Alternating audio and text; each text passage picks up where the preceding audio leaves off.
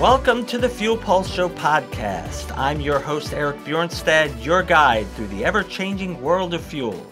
The Fuel Pulse Show is for anyone who uses fuel or who has things that use fuel, whether at work or at home, which means it's pretty much for everyone. So today on the Fuel Pulse Show podcast, we are picking back up with the previous discussion that we were having with Brian Hartley, the owner of the fuel service company Diesel Dialysis. Now, in our previous episode, part 1, Brian and I talked about how fuel maintenance has changed from how it was in the past. We talked about the real reasons that people get suspicious of the fuel polishing industry, and quite frankly, how those suspicions can sometimes be well-founded. We talked about how you solve sulfur problems in stored diesel fuel, what you can do, but also, very importantly, what you can't do. And we talked about why simply pouring biocides into an infected tank, whether it's a storage tank or a generator tank, why that isn't always the best way to get rid of microbial problems. And then we wrapped up part 1 by touching on the issue of testing and its important role in taking good care of fuel. So if you missed part 1 with Brian Hartley, I'd encourage you to go back and check it out, because today we are going to pick back up on the discussion with part 2. So we're going to talk about the importance of good fuel sampling and why test results are only as good as the sample that you have. We're going to pick back up on the biocide discussion and talk about why it is so hard to solve microbial problems in storage tanks and generator tanks. And while we're at it, we're going to slip in a discussion about the problem that really plagues the industry, and that is microbially induced corrosion. From a practical advice standpoint, we definitely are going to touch on some points on what separates a good fuel servicer or fuel polisher from a bad one. If you need to use one and you're trying to pick one, what are the right questions, the important questions for you to ask? And what is the most important thing for anyone to do to prevent fuel storage and tank problems? So I think you're really going to enjoy the second part of this discussion with Brian Hartley from Diesel Dialysis. So without any further ado, let's get to it. What a lot of people don't realize about sampling, or the conceptual thing about sampling, is that you take a sample out of a 10,000 gallon tank. So you've taken 500 milliliters or however much your bacon bomb holds, and then you're gonna test that. You're gonna run whatever ASTM test you have, and it's gonna give you results. And you're gonna say that that is what is true of all the fuel in your tank. You're going to say it's representative of the entire fuel. But like you pointed out, there can be significant differences in certain fuel properties or the condition of the fuel, depending on where in the tank you sample. So if you're sampling to try and figure out if you've got a microbial problem, for example, the best practice is to sample down near the bottom, especially if you've got a water phase, and then to sample maybe about 18 inches above that. But you don't want to sample right at the very top, because there's going to be no microbes in there. Just like what you said, there's typically no water up there. So if you're trying to determine how much water's in your tank, if someone who didn't know any better just scooped, took some fuel from the top and then ran a Carl Fisher on it, and it came back, well clean, or however many ppm's in there, they say, oh, I don't have any water in my tank. That's because they didn't know that all that test really told you was how much water was in that fuel that came from that little location in what it could be a very big tank. Correct. Right. And then that's why we push doing bottom sampling for the majority of everything that we do. It's not the only time, we don't do that on everything, but if you can pull bottom samples and they are clean and clear and all of those tests pass, well, you can reasonably say that the fuel above that is going to be as good or better. Yeah. Right. So, that's why it's important to sample from the right places. Sampling from the top, you cannot say that all of your fuel is the same. sample from the bottom, you can get a pretty good representation of where Yeah, your I think problems that's lie. why in some of the ASTM sampling protocols that they have, which for if people out there don't really know, ASTM, of course, stands for what's American Society for Testing and Materials. They are the organization, a conglomerate of industry professionals, government, basically anybody who has a stake in a specific thing. But they write, they do a they write all of the rules and recommendations for how to define any number of things. And so for fuel, they have subcommittees that Right. deal with fuel. And so they Yep. have, sampling is such an important thing to get right that they have at least one ASTM protocol just on sampling, how to do it, how to handle your samples, Yeah. how to store your samples, because it all comes down to your test results are only as good as the sample that you have. And if you don't sample from the right place, like you were alluding to, and if you don't handle that sample correctly, your test results are gonna, have very good possibility of getting Can skewed. be skewed. Yeah, Yes. exactly. Yeah. Yeah. Yeah. Absolutely. So that leads us into starting to talk about Mm-hmm. some of the other things. We know that these we know. Okay, so you have these problems. Now we got to talk about Yeah. What do you do remediating them about and them? getting them corrected. Uh, that's where polishing and pumping Mm-hmm. water off the bottom tanks and additives come in. Those are tools that we use to help remediate those problems. The larger the tank, the harder that problem Yes. can be to solve. It's important to get a hold of these, especially generators. Base tanks are one of the hardest tanks out there to clean.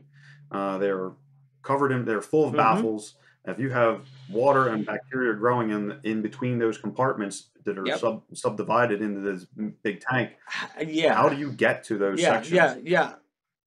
Well, it can be Well, very, very, very difficult. that tells you first and foremost why it's important to engage somebody like you who knows that these complexities exist Yeah, and are able to account for those. And at the same time, right, it's important to know that those complexities exist because for certain types of problems like the water, especially for the microbes, if you've got a bunch of baffles in your tank, microbes don't need very much of a hiding place to kind of stay dormant, stay hidden, and that's why it's really correct. important if you're adding a biocide.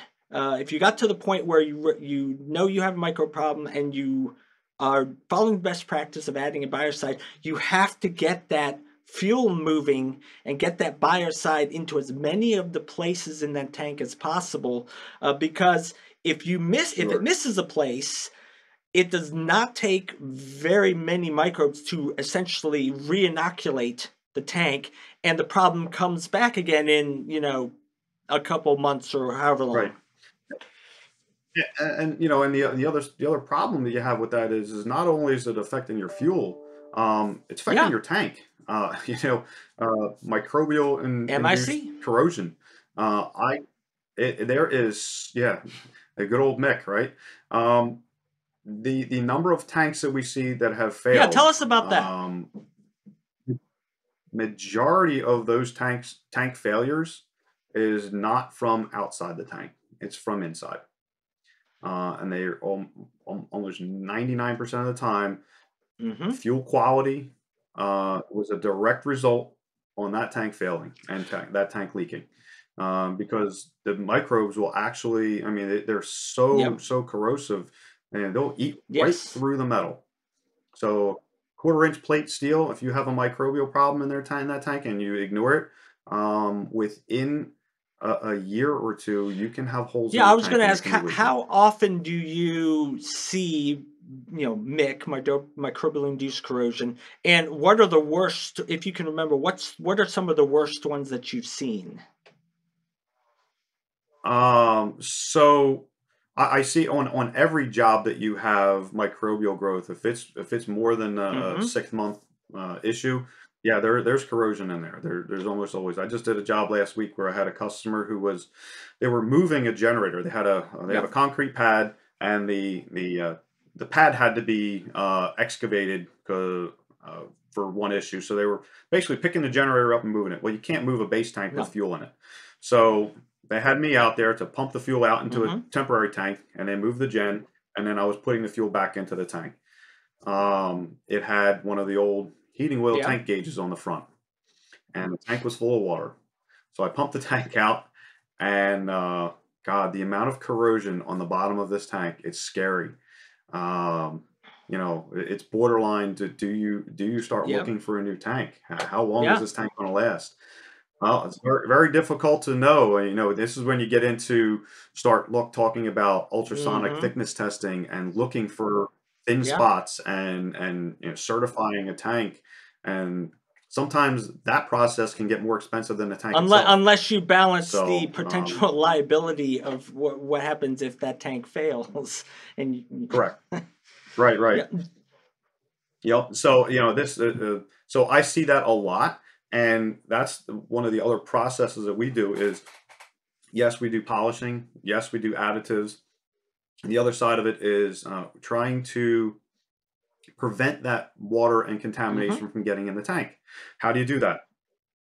Well, most of these tanks that are built are shipped out, you know, it's just like anything else in the industry, right? They're putting the money into the tank, and all of these extra items that go on top of the tank, emergency vents, standard vents, your gauges, your fill caps, they're usually the least expensive item they can possibly put on there. So those items typically are not going to help your fuel, right? So you want to put put sealed caps on there. We want to put filtration units on your vents, on outside tanks and inside, depending on the style of tank. We want to pay attention to those emergency vents. Are they plumbed in correctly? Are we using vents that are shedding water from them? A lot of tanks, day tanks, space tanks, they use spring-loaded vents with a rubber seal on the top and just a steel plate. If you can see your seal, that vent probably should be replaced because it's going to leak at some point. If you have water sitting on top of that, that seal is going to leak eventually. How often, when you talk about microbial induced corrosion, how often do you see vapor space corrosion? That's quite a bit, you know, and that gets into, there's a lot of rust in these tanks. It's all moisture related issues. So, you know, this is why we do heavily with breather systems and putting desiccant units on if we can. You know, I like to use the old saying of like this, right? So you go out and buy a brand new car, bring it home to your house and park it in your driveway. Do you leave your windows down? No, you're going to roll your windows up. Why? Because you don't want the outside elements into your car, right? So you go buy a brand new tank and you buy all this brand new fuel and you stick it out into in the field, and you have an open vent pipe. What are we doing about that? Every time this tank expands and contracts with sunlight and heat, refilling, using fuel, we're sucking moisture into there. We're putting dirt into that tank. And those are all things that are going to affect your fuel. So let's get breather systems on there to help isolate that and filter that air and strip moisture from it. And those will help with that oleage space, keeping it dry. Yeah, I know that. There are. I know that the EPA and some groups like I think the Fuels Institute, they started looking at the issue of vapor space corrosion. I don't want to get my years wrong, but probably about maybe 10 years ago. And they're still really trying to get a handle on how extensive the problem is and the causes of it. But they've been able to find out some useful things for the industry. And I remember reading through some of the reports. I think we call it the Patel report. But they talked about how for a long time in the industry, they thought that vapor space corrosion was pretty well impossible, and until people started seeing it, and they didn't realize that there were all these different kinds of microbes that were producing, in the course of respiration and their life cycles, they were producing these really lightweight acids, these small molecular acids Hmm. that were small enough that they could volatilize and go up into the vapor space, and then they would condense there because there's always water around, and they would start to Yeah. corrode all of these things. And I think that Yeah, absolutely. I use the underground tanks as a prime example of that. If it's a 100-degree day and mhm, 90% humidity, and you're pulling fuel from a tank that's at a gas station, you're pulling all that hot, warm, moist air into the tank. Well, as soon as it gets down into that tank and hits that yep, 50-degree side, right?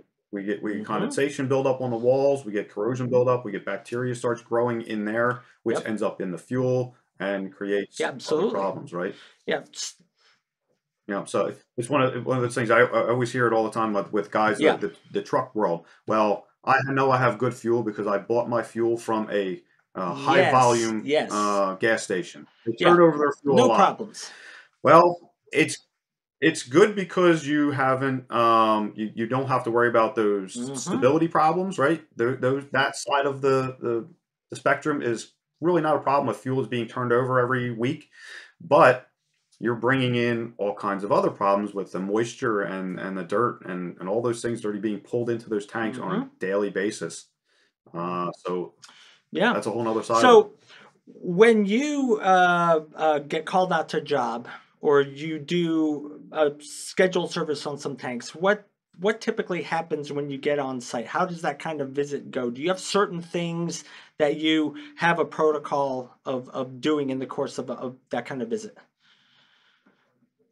So right, really depends on the type of Sure. call and what we're going on, right? So we do provide maintenance programs and maintenance plans for customers, and those are based upon us doing a Okay. remediation in the beginning, and then we do an annual maintenance program where we provide them with Yep. additives, the polishing, sampling, and breathers. And again, we also upfit tanks and inspect all those tanks for leaks, Okay. um, caulking up wires and Yeah. sensors and things like that, making sure those are all good. And we do that on a regular basis. Even just paint on a tank, we need to make sure that we're not getting rust on an Mm-hmm. outside of a tank. And all those types of things we look at. Now, on a site that we haven't been to or a brand new site, yeah, we're going to go out there and pull samples and then do an evaluation and do an inspection, and see where they're at and what they need. Well, and that sounds Um, reasonable Majority because of the time, you can't you get these what some of my colleagues call the ham and eggers who will go out there and they won't do that. They'll just do a cursory yeah, examination and they'll say, "Oh, well, your problem is definitely this, and therefore you need X, Y, and Z." But what you're talking about is the proper right. way to do this kind of thing. Listen, it gets very difficult because you have to drive out to all these sites and Yeah. evaluate them, and you may not get any work out of it. So you may end up doing it for free. It happens. Um, but yeah, if you have somebody who is going to provide you with a price to evaluate or price to remediate your tank without having asked Yeah. any questions, without having asked for Hmm. pictures, without having asked for a history. They're just throwing you a price. Probably not the No, correct no, place to no, go. and you touch on something that's really important because people out there who may never have had to solve this kind of problem before, they've never had to engage the services of a company like yours, of a fuel polisher or a fuel service professional. They Mhm. don't know what to look for and what distinguishes a good company from a bad company. So what you said, I think, is really important. That you have to have if you're the customer, you have to choose a Mhm. company that you're confident is going to. If they go out and they don't find a problem, that like you said, they may not get any business out of it. So they have to be confident Mhm. that your that company they engage with is not going to just tell them they need something just because they don't want to go out there. Right. Listen, I have quoted tanks without seeing them in person. They're typically a lot of back and forth with, Yes. send me pictures. I want to see what's going on. Even though I may not have seen the fuel or pulled a sample myself, depending on the size of it, a 300-gallon tank that I haven't seen, I can I've been in this field long enough that I can pretty well guess what's going on in there with some Hmm. pictures of the tank and know what's going on. Um, a 10,000-gallon Harder. tank? Yeah, I'm not doing that. Yeah. I need to go see it and pull samples for myself. And that goes back to that Yeah. whole boat world. Guys with the boats, I'm very selective about boat work. They are very, very, very difficult. Most of them are built without means of access to a tank. Um, I get it all the time. Well, can't you just hook up to the supply and return lines from the generator or from the engine?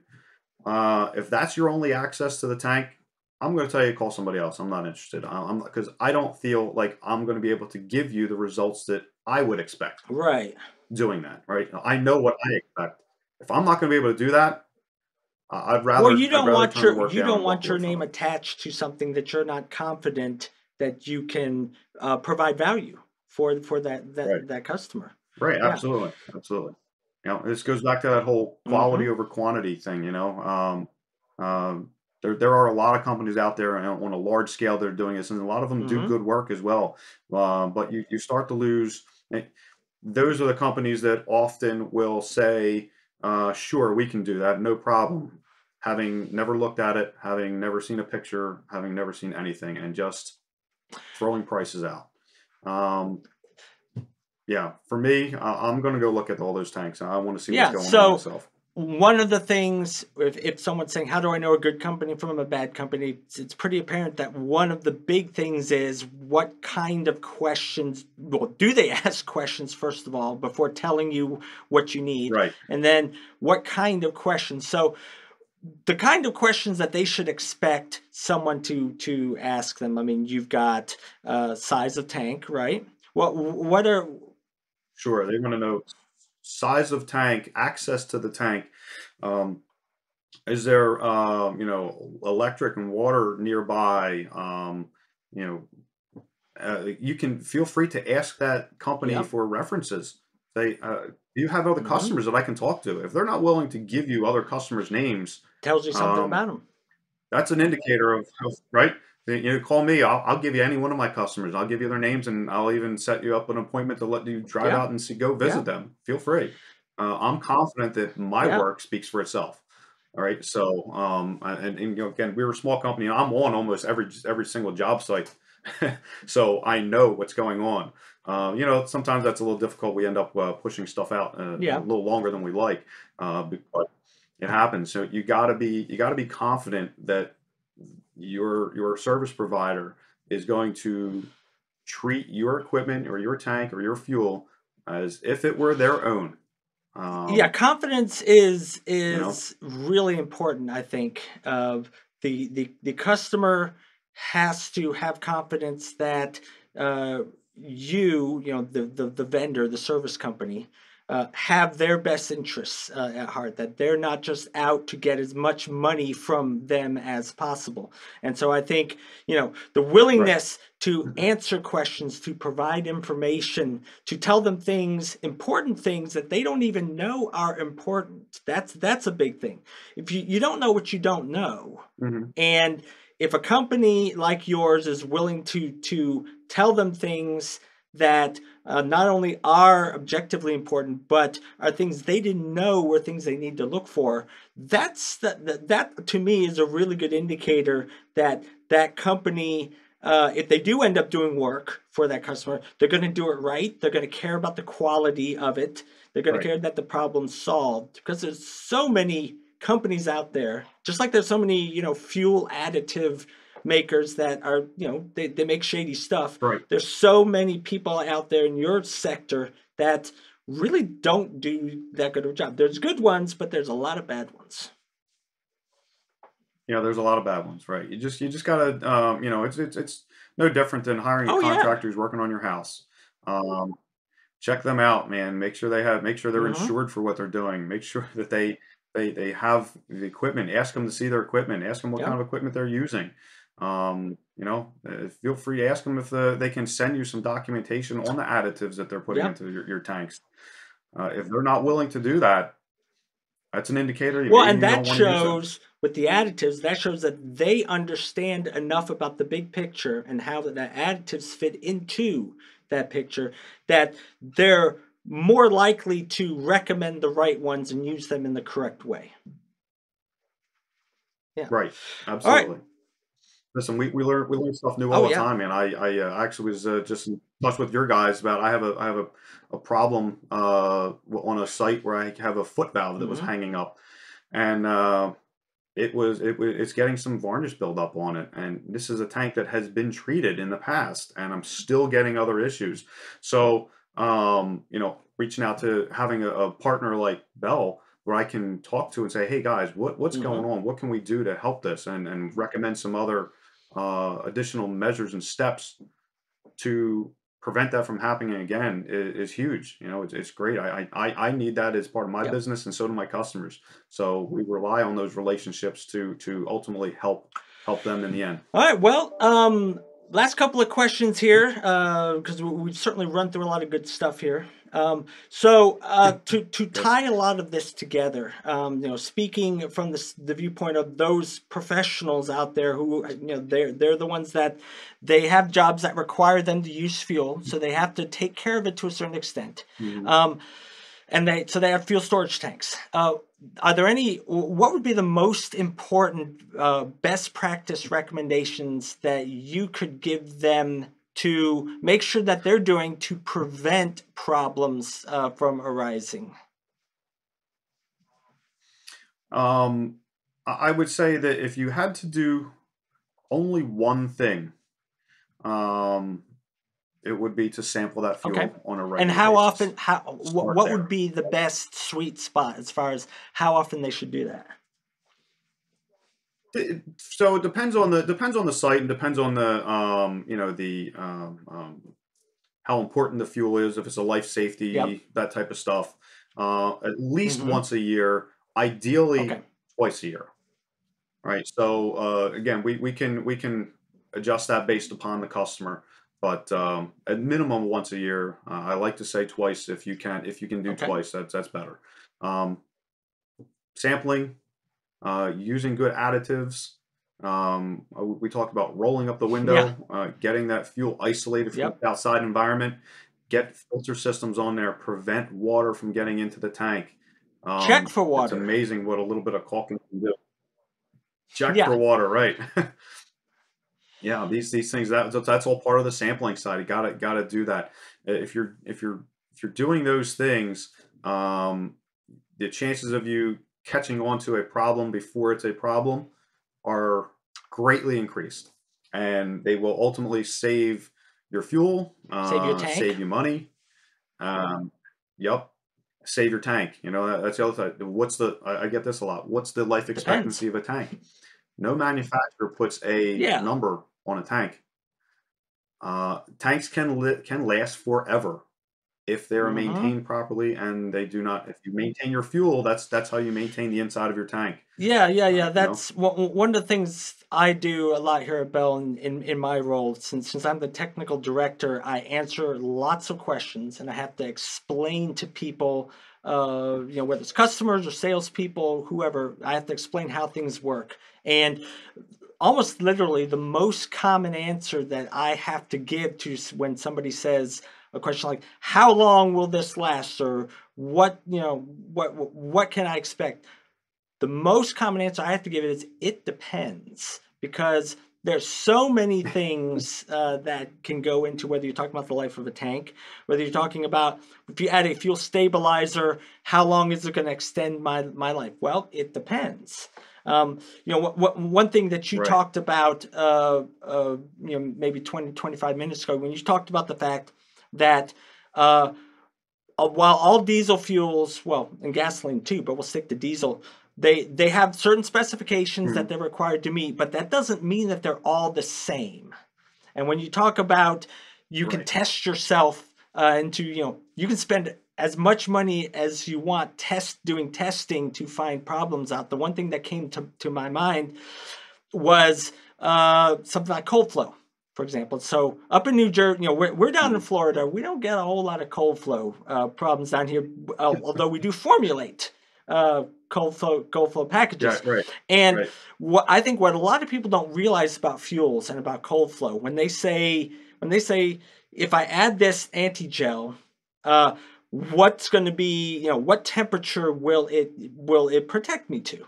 And of course, the answer to that really is it depends. And one of the things that it depends on is the molecular composition of that fuel, because as we know, all diesel fuel has paraffins in it. That's why it gels.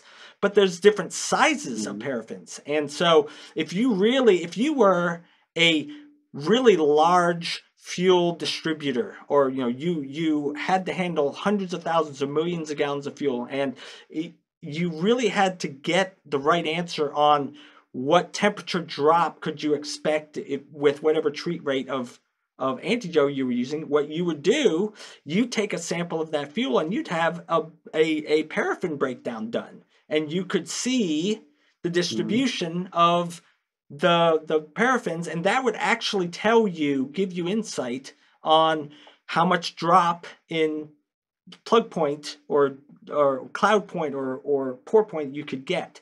But most people aren't going to do that. And so there's Right. Those are all things that we look at when we sample tanks. We're in New Jersey. We're kind of in a borderline area, right? Goes back to that. It depends. Well, it really depends on what readings we're getting out of that fuel. Our winters here, we can get cold snaps, but we are typically not getting minus 10, minus 20 degrees. Our winters, we get an occasional snaps of down into single digits, but they generally don't last really that long. If you have fuel underground and it's piped into a building, the generators are inside, that fuel's probably not going to be affected by it. But and also the volume of fuel has a lot to do with it. If you have an above ground tank that's 5,000 gallons, and let's say it's a UL 2085 tank that's insulated, right? So that fuel is probably not going to be affected by a cold snap.